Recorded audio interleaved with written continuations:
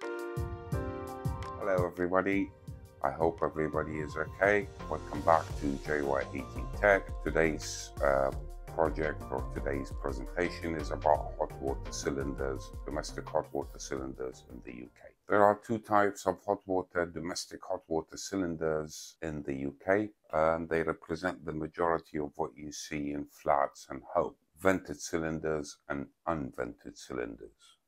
Vented cylinders and unvented cylinders also have two types. Both are direct or indirect, as we shall see in the slides. The direct or indirect cylinders, as you can see in the direct cylinder, there is cold water coming in, heated up by immersion elements, electric immersion elements, and then there is hot water pipe at the top, taking it to the domestic hot water taps outlets in the property. In the indirect cylinder, there is a cold feed coming in, hot water coming out, but there is inside a coil, and that coil gets fed and heated up by the boiler, where it's coming in very hot, coming out, losing the heat to the surrounding water, heating it up and going back to the boiler to be heated up again. The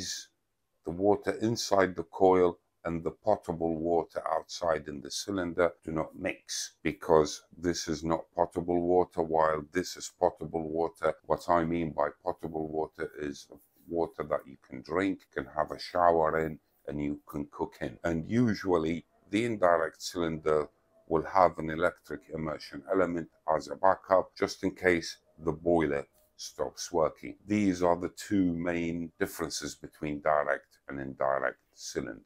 This is a typical picture of a direct cylinder, where you got the cold water tank in the loft or in a high space in a flat, and this is your cold main supply filling up the water tank. From the water tank we're going into the cylinder and then coming out as hot water from the taps, and this pipe goes back to the main cold as a vent pipe, because when water heats up it expands and is looking for somewhere to expand to, and this is vented, so it will go up into this pipe as it expands. Do not think that it will start dripping there. It only comes up a little bit as the water expands. And as you can see, the copper cylinder has got two immersion elements in it: the lower immersion, which heats up the majority of the cylinder, and the upper immersion,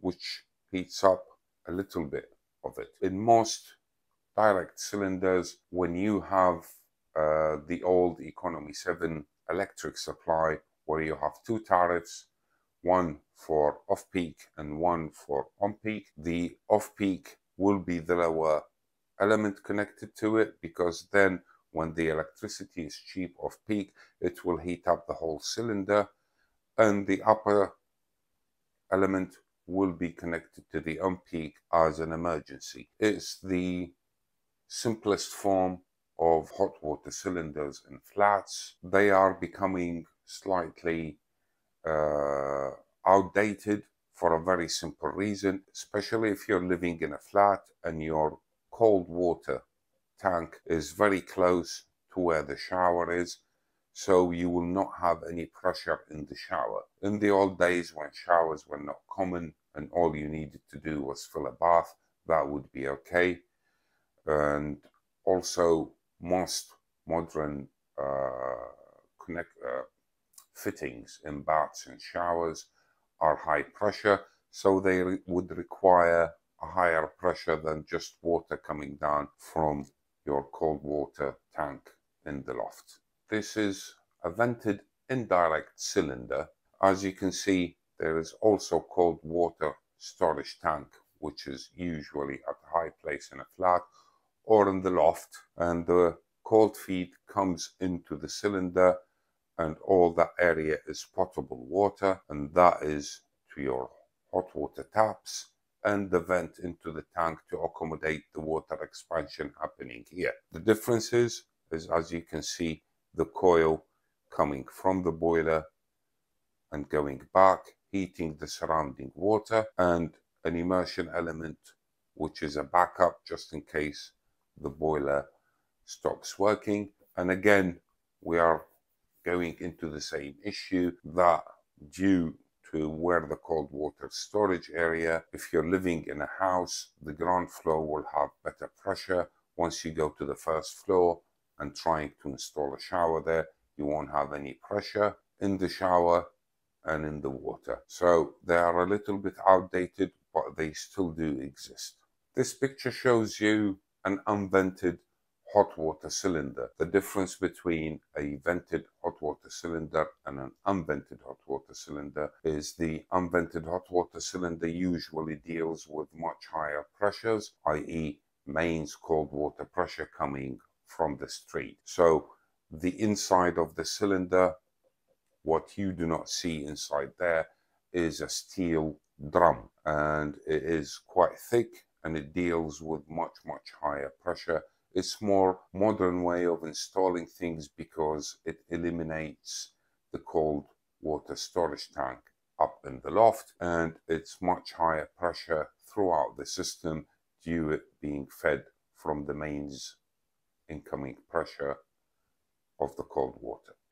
This is a simple direct unvented hot water cylinder where you can see it's not showing the inlet and the outlet of the cylinder, but it's basically cold water in, hot water out to the taps.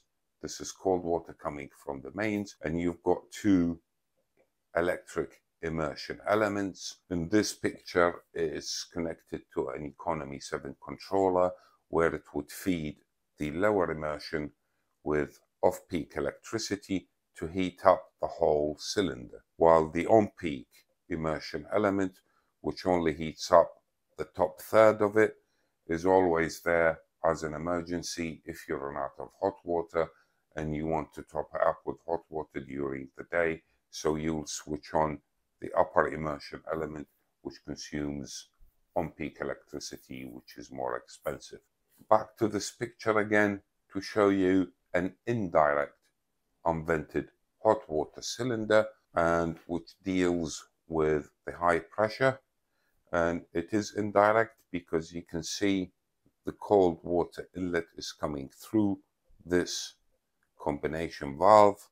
It's going into the cylinder to fill it up. Hot water outlet is there, and then you'll get 1 and 2 connections. This is flow and return to heat up the coil, which you can't see in there, and it goes back to the hot water. There is quite a few controls here that you will normally see on an unvented hot water cylinder. I'm not going to go into them because we are planning to do one session about unvented hot water cylinders and their controls and what they do. In most places or houses that are big, this is more common than the direct cylinder, but the difference between the direct and the indirect cylinders is with direct cylinders, they are very useful when the property does not have any gas.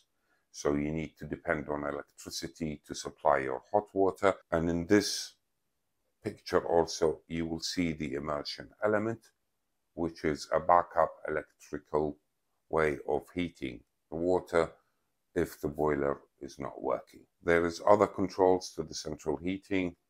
There is the timer and the clock, but like I said, this will be a separate presentation about unvented hot water cylinders, what's good, what's bad, and how to install them. Thank you very much for watching this video, and I hope somebody has benefited from it. Have a nice day.